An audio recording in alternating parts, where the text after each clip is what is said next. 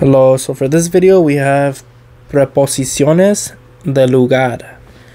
So pretty much the placement of something, whether it's on, under, inside, etc. So for example, the first one says encima de. Encima de. Encima de would be on. So on top. So if I want to say on top or on, I would say encima de.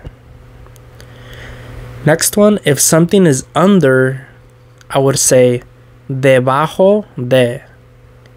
Debajo de. Next, inside, if I want to say something's inside, I would say adentro. Adentro. Next, for outside, I would say afuera. Afuera. Next, in front of, you would say enfrente de. Enfrente de. Next, behind. For behind, you would say atrás. Atrás. Next, for next to, you would say al lado. Al lado. Next, between. For between, you say entre.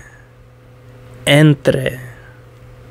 Next, for above, you say arriba. Arriba. Next, below, you say abajo.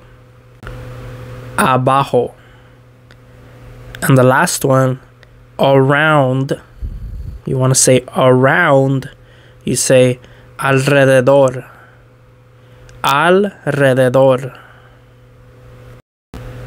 So as a recap, for on is encima de, under is debajo de, inside adentro, outside afuera, in front of enfrente de, behind atrás, next to al lado, between entre, above arriba, below abajo, and around alrededor.